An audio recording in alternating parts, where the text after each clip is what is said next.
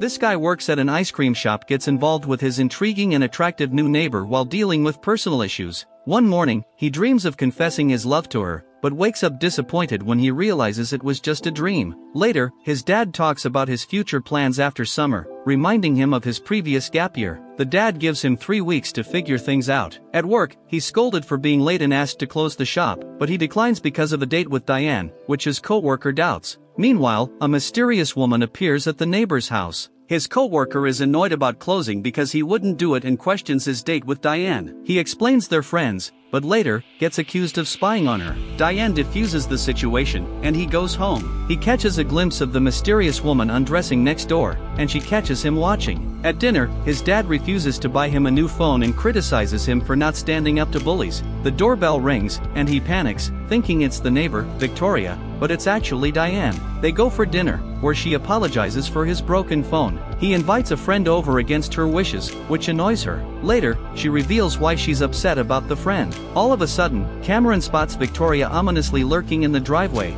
prompting him to hurry back indoors. Peeking through his curtains, he sees her staring right at him. To his surprise, she's suddenly behind him, and he apologizes profusely for accidentally seeing her undressing. He explains that he usually sees their neighbor, Miss Carpenter, through the window, so Victoria reveals she's house-sitting for a few weeks. When he opens the door for her to leave, she insists he drive her around town as punishment for spying. Cameron explains he can't drive because he hasn't sorted out the car insurance, but she threatens to talk to his parents if he doesn't comply. Reluctantly, he drives her to an office building, where she takes the keys to ensure he doesn't leave. From the car, he witnesses a man opening the door for her. Minutes later, he approaches the building to check on the delay, only to see the man limping towards him, begging for help. Confused and terrified, he rushes back to the car and locks the doors. The injured man leaves bloody handprints on the windows as he pleads for assistance. To Cameron's horror, he watches as Victoria bites the man's neck, killing him. On the way home, Cameron realizes Victoria is a vampire,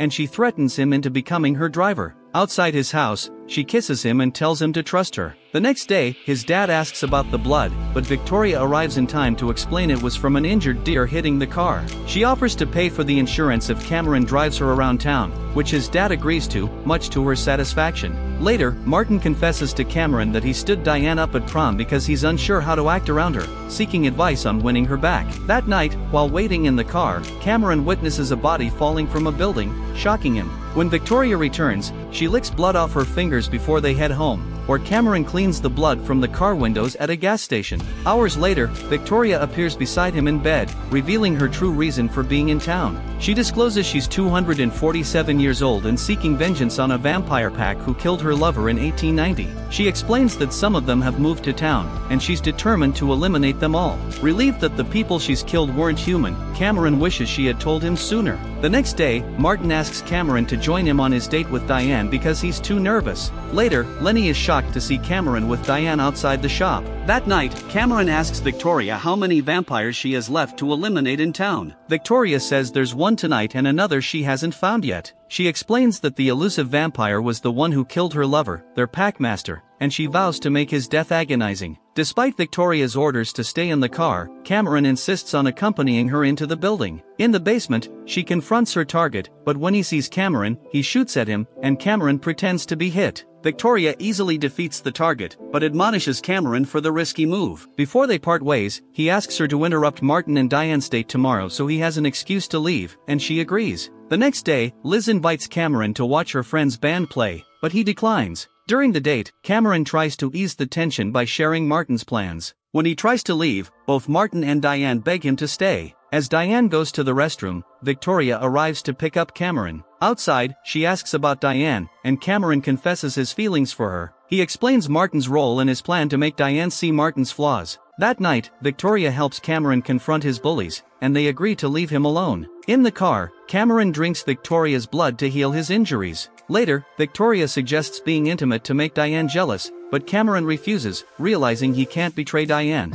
He thinks the date went badly, but Victoria disagrees. The next day, Cameron's father gives him a knowing smile during breakfast. Later, Martin confides in Cameron that the date with Diane fell apart after he left, seeking his help. Cameron suggests that maybe it's a sign things aren't meant to be. Meanwhile, Victoria visits the vintage clothing store where Diane works. Cameron tells Liz that he's done prioritizing others' happiness over his own and decides to go watch her friend's band play that night. That evening, Hunter gives Cameron condoms after hearing about his exploits. When Cameron sees Diane's car outside Victoria's house, he spies on them and witnesses them kissing. The next day, he confronts Victoria about involving Diane, but she dismisses any chance between them. Victoria insists he still owes her one last night as her driver, intimidating him. Cameron decides to orchestrate another date between Martin and Diane for success. He quits his job at the ice cream shop, faces Liz's anger for standing her up, and learns Martin asked Diane out again. Carol gives Cameron a new phone, asking him to keep it secret from his father.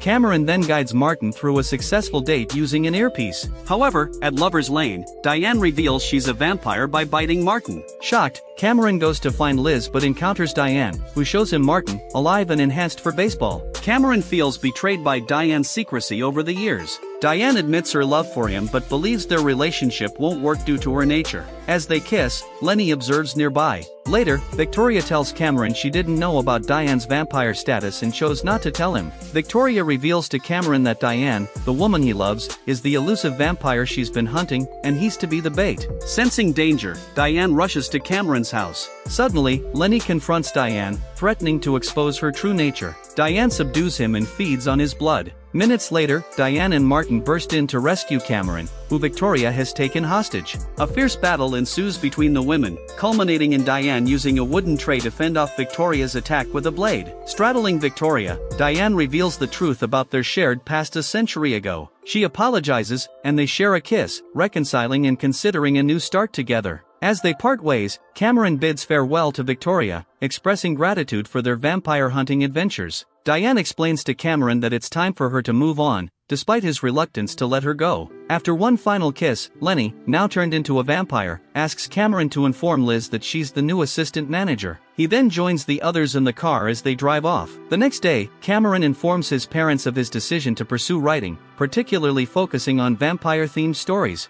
Outside the ice cream shop, he apologizes to Liz, attempting to explain the events of the past 3 weeks, though she remains skeptical. Despite this, Liz accepts his apology and allows him back into the store.